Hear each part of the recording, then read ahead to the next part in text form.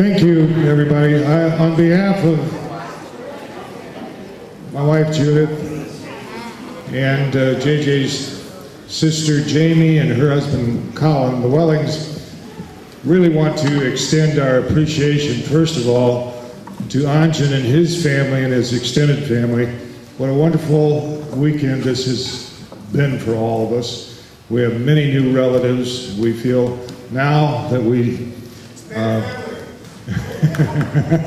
weren't sure whether they would accept us or vice versa. I brought my biggest cousin that I could in case we ended up fighting or something last night. But we're all in great shape today, and thank you so much for everything. I would like to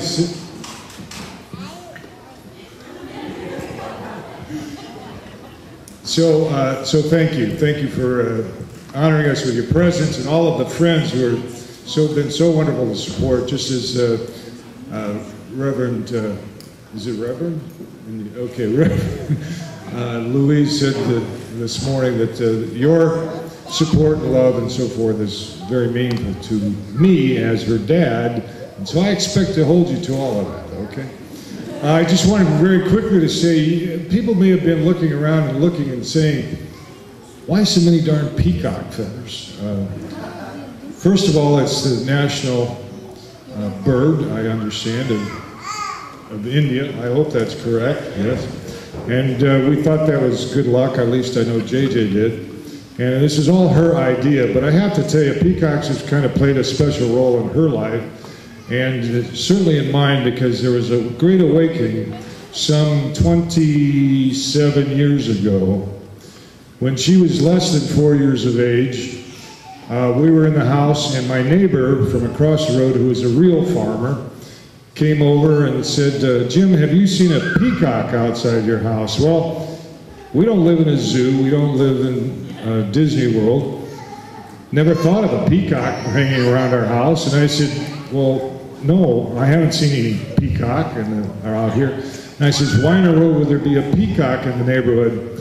And Adam said, well, my sister, Ivy Mae, down the road raises peacocks, and one of them got away. She called, and he said, I really think I heard one between our house and your house. And so I grabbed JJ, and Jamie could hardly tell, but anyway, we go outside and start looking for a peacock. Well, we looked, and we not only didn't see a peacock, we didn't hear the peacock that we were supposed to hear. So I had a meeting to go back to that evening, so I said, you know, girls, there are no peacocks out here. I think Mr. Berger was wrong. So they go back in the house. I go to my meeting. When I get home, there's this handful of peacock feathers in the back porch as I came in, and sure enough, Mr. Berger had seen the peacock in the wheat field, went out, cornered the peacock, grabbed the tail, grabbed some feathers out, gave them to the girls, and they were thrilled. 2 days later, it was the weekend, and I'm about to take my little trooper, 4 years old, on her first camping trip. And that simply meant going across the cornfield into the woods, and we were going to set up a tent and have our first overnighter in the woods, just dad and daughter. She puts on her little camouflage hat. She had on a backpack that her mom had fixed up for her. We start trudging across the cornfield, and she says, Dad, are there bears in those woods? And I says, oh, no, sweetheart, not here in Indiana. There are no bears around here. We go about 20 more feet, and I swear to goodness, this is absolute truth. JJ says, Dad? I says, what? You said there weren't any peacocks around here either. So I knew I had a pretty smart kid on my hands at that point in time. We appreciate all those moments that we've had with JJ, and I hope you've had a few good ones too, and you'll have many more. We love all of you being here. Thank you so much, and I hope you enjoy the rest of the evening. A few words, JJ.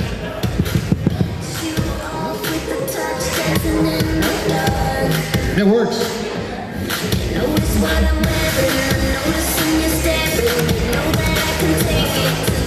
I just want to say, to my brother and sister-in-law, a toast, or whatever you want to call it, about love and death.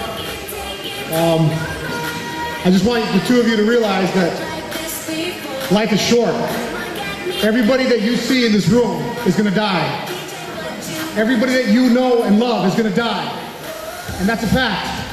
And the reason I'm telling you this is because I want to motivate you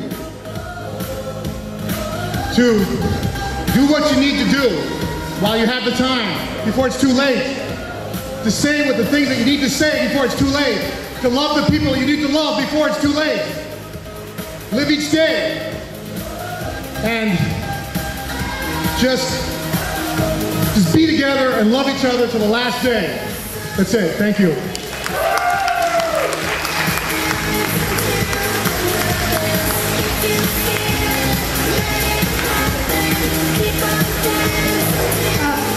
Excuse me, could I have a few seconds of attention? I just understand that if I don't do it now, I will have no chance. Maybe not everybody knows. Well, everybody notices that I'm a bridesmaid, but maybe not everybody knows that I came from Russia 3 days ago, especially for this event. She wins the award, longest traveled by far. She wins the award for this wedding. So show her some love just for that. And she caught the bouquet. No, I just wanted to say, I was a fellow at the National Endowment for Democracy in 2009 in spring, and actually started working there with JJ at the same time. He also joined NED spring in 2009.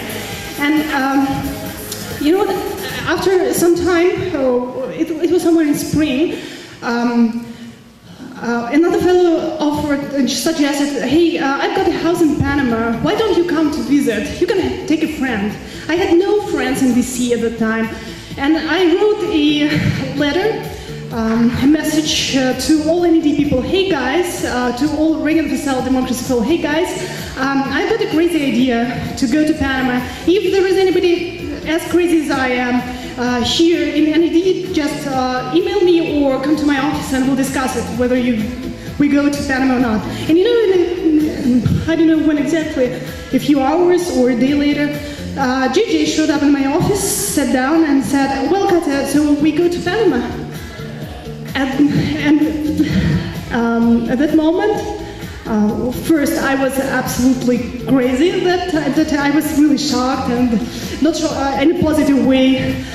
And I realized at that moment my life was enriched by a new friend. And JJ, thank you so much for being my friend. Thank you so much, Anjon and JJ, for inviting me here. It's an honor for me to be a bridesmaid. Really, it's the first time in my life. I don't know if I've ever been a part of an American wedding, ever. I doubt. So you are wonderful. JJ, I love you. You are a great friend, and you worried if you were here and I'm in Russia, whether it's possible to be friends.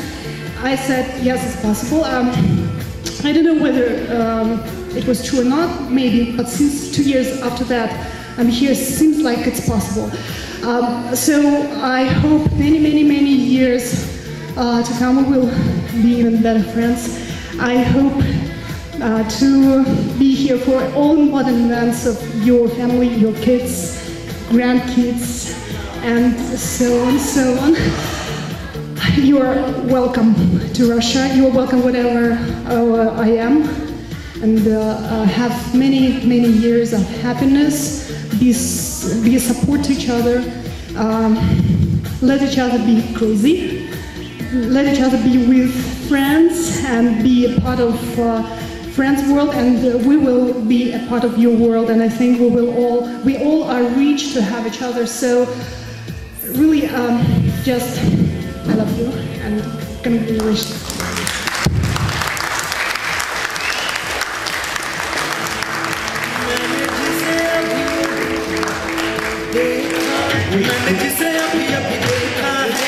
We got 15 minutes.